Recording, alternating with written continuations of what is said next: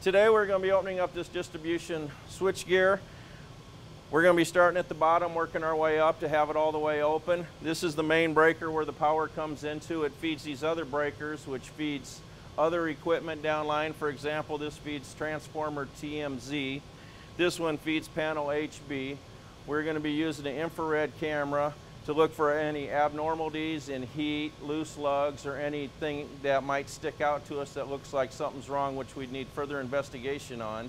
Before I get started, I want to make sure I'm wearing the proper PPE because this is energized gear. There is arc flash hazards involved. There is a rubber mat down here. I will be wearing a full suit, jacket, hood, gloves to make sure I am safe in case anything may happen. In this particular application, it was a little bit more in depth, and for the safety factors, I got some assistance in taking the panel covers off so we could do it in a safe manner.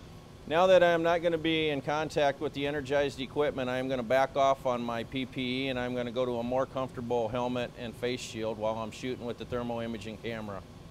Working from the main breaker at the bottom, I work from bottom to top around in a clockwise manner, noting any abnormal heat variations or what appeared to be hotter than normal in areas, and then I changed my angle of shooting to make sure that it wasn't a reflection that was showing on the camera. And by doing it by different angles, you can eliminate that to see if it's actually the piece of equipment or if it's a reflection you're picking up. After noticing the abnormality on the conductors, I took the thermal imaging camera in closer and shot it to find out the difference in temperature from that conductor to one like it. Now that I have to come in contact with the energized equipment again, I have to put my full PPE back on. Then I took a clamp-on amp meter to check the current reading to see if the breaker was drawing more current than the one that didn't appear as hot. After investigating further with the clamp-on amp meter, I came to determine that A and B phase were loaded up a little bit higher than C phase was. There's not a problem.